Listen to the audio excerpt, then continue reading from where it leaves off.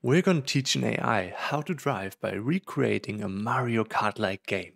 This version is just focused on driving, but let me know if you want to see a version with items and everything.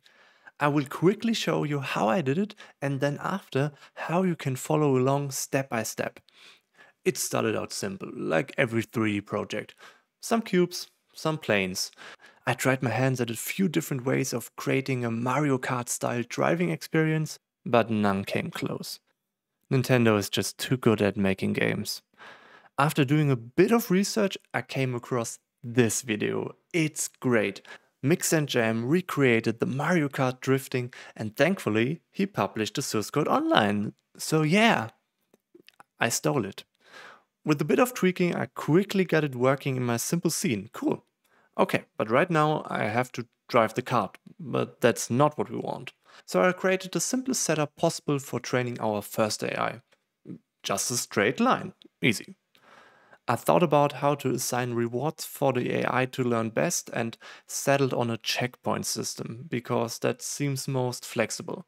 So I can set a number of checkpoints, place them around the track like I want, and the goal is always to reach the next checkpoint. No rewards are given for reaching a previous checkpoint or skipping one. I used raycast sensors for observations. They work great in my experience for driving games. So the AI doesn't see what we see. It shoots out laser beams until it hits something and registers what the thing hit is. So in this case, it can differentiate between a wall and a checkpoint. The cool thing is, we can specify the layers the raycast should ignore. And if we set the card to the ignore raycast layer, we can place multiple cards on the same track. The cards think they're alone, but in reality they have friends all around them. It's just that they will never be able to see them. That's really sad. And also great for us, because it lets us train multiple cards at once. Hooray for social isolation. The most work was modifying the driving logic to be AI trainable. I had to move some methods around, rework some stuff, doing refactoring. It wasn't too challenging, but it had to be done. So the card is not just controllable by the keyboard input, but also for the AI. In the step-by-step guide later, this is already done, so we can focus on the machine learning part. Training on the straight line went really well.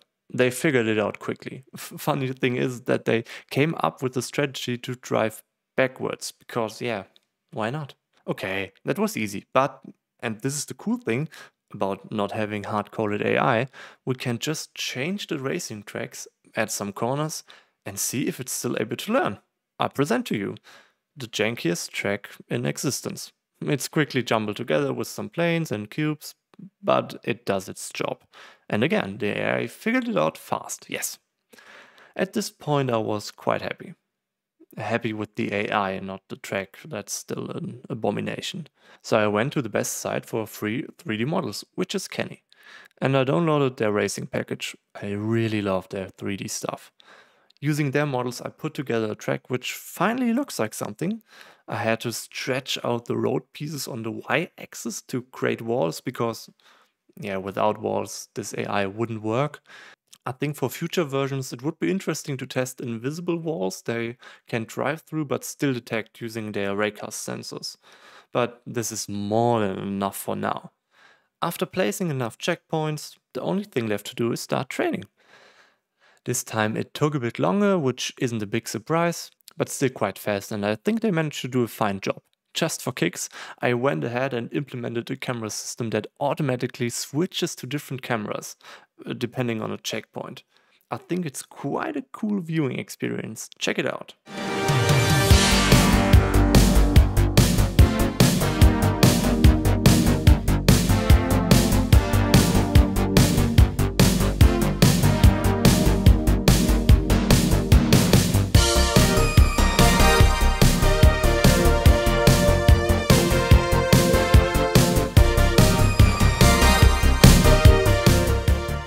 Okay, now I will show you how you can do the same. Follow along closely. First, you have to clone the following repository. You can find the link in the description. You can download it directly from GitHub by clicking on the code dropdown and then download zip, or you can use a Git client. I recommend Git Kraken. However you manage to download the repository, open it with Unity. If you haven't downloaded Unity yet, there's also a link in the description. I used this version for the project. Any later version should also work. Let's start by opening the sample scene under Assets/Scenes. You should see the racing track and the carts. Pressing play, we can see that nothing is happening. That's how it should be. If you had any problems up to this point, I recommend reaching out in my Discord server. There you will get an answer quickly. Again, link is in the description. I highly encourage everybody to join. Okay, let's get to the juicy stuff. In the hierarchy to the left under cards, you can find a lot of card agents. They are marked as blue because they are prefabs. If we edit one of them, all change. It's a really nice feature, but it's important that we switch to prefab mode, because if we were to change them here, it wouldn't be applied to all. You can go into prefab mode just by clicking this little arrow or by double clicking the card agent in the project view. Under card agent, you can find the card game object. There are already some scripts attached we will need, but the main logic is missing.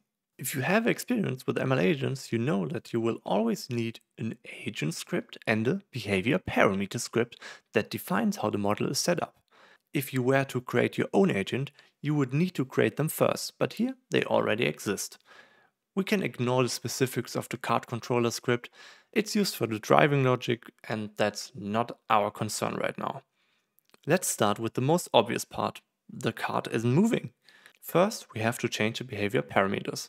Under vector actions, we set the space type to continuous and the space size to 2. It's set to 2 because we have two input variables, the gas pedal and the steering wheel. Regarding the space type, we can choose between continuous and discrete. If we were to use discrete, we could only steer fully to the left or fully to the right without any fine-grained steps in between. So continuous makes more sense, I would say. Okay, great. With that, we have defined the output shape of our model, but the inputs aren't used anywhere. For that, we have to jump into our card agent script.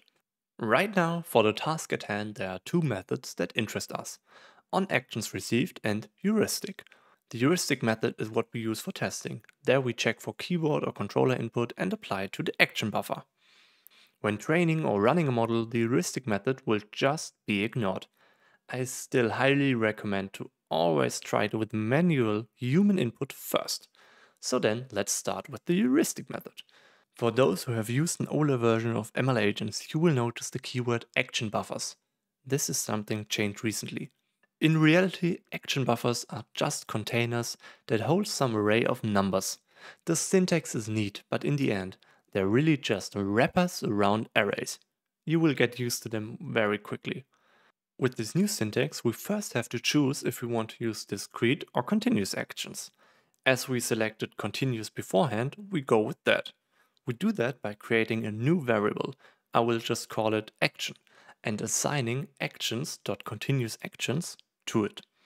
When we do that, a new instance of an array with floating point numbers will be created for us.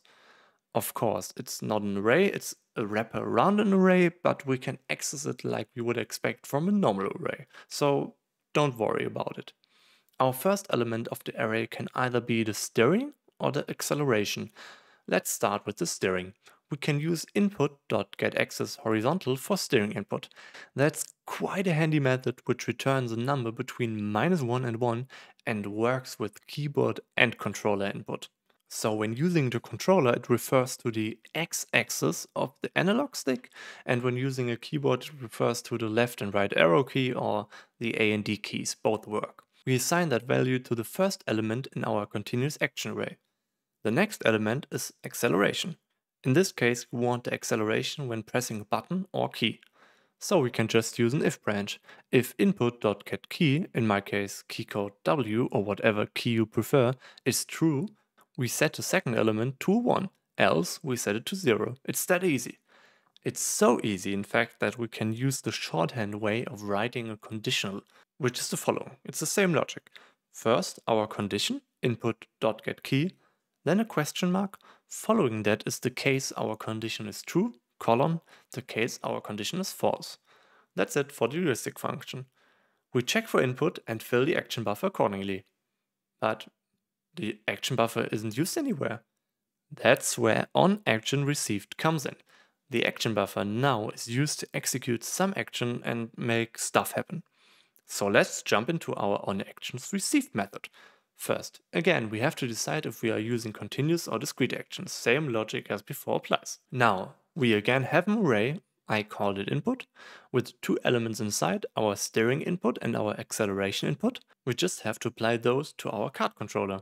Because remember, this is where the driving logic is located. We first call underline kart controller dot apply acceleration and pass in the second element of our array. That's our gas pedal being handled. Next we call underline kart controller dot steer and pass in the first element. The rest is handled for us in the kart controller. That's it. Let's press play in Unity and nothing happens.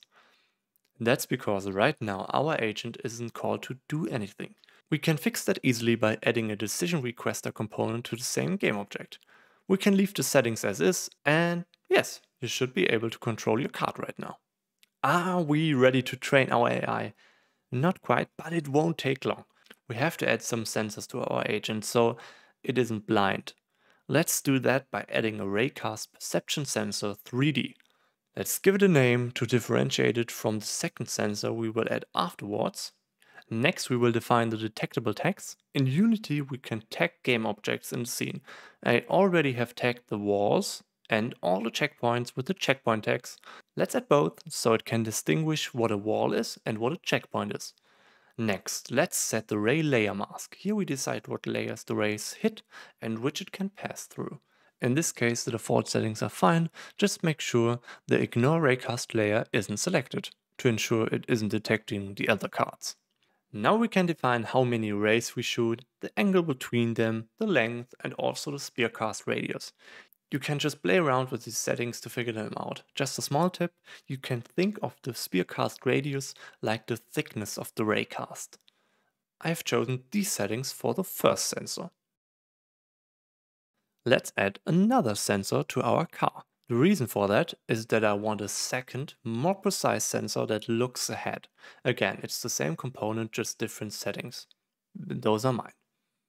That's it for the sensors.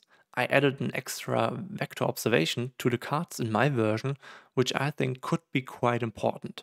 Let's jump into the collect observations method in our card agent script for that. I wanted to give the agent the information which checkpoint is next, so it knows which checkpoint to target. The way I went about doing that is just by passing the vector between the card itself and the next checkpoint as an observation. It's pretty easy to do. Let's create a new vector3 variable, call it diff, and subtract the position of our card from the position of the next checkpoint, just by calling underline checkpoint manager dot next checkpoint to reach dot transform dot position minus transform dot position. We can easily add that to the observations by calling sensor dot add observation and pass in the diff. I also recommend normalizing it to some degree, so the network can better handle it. It's best when the values are between -1 and 1, so I just divided it by 20, as I expect that no checkpoint will be further than 20 units from our card. Right now the neural networks expects no extra information, so we also have to set the space size of our observations to 3 in our behavior parameter script, because it's a 3-dimensional vector. That's it for observations. The rewards and checkpoint system is already in place.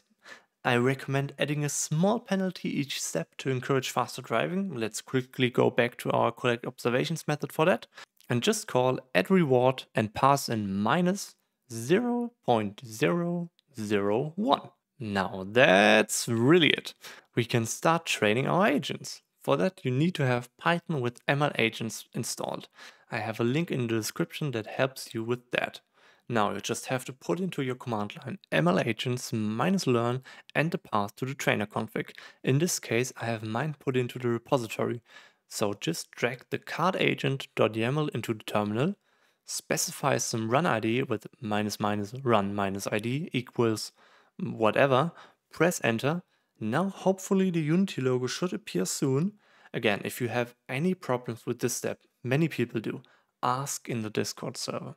After the Unity logo has appeared, we can just press play in the editor and let our agents train. That's it, you have done it. Right now an AI is training in front of your eyes.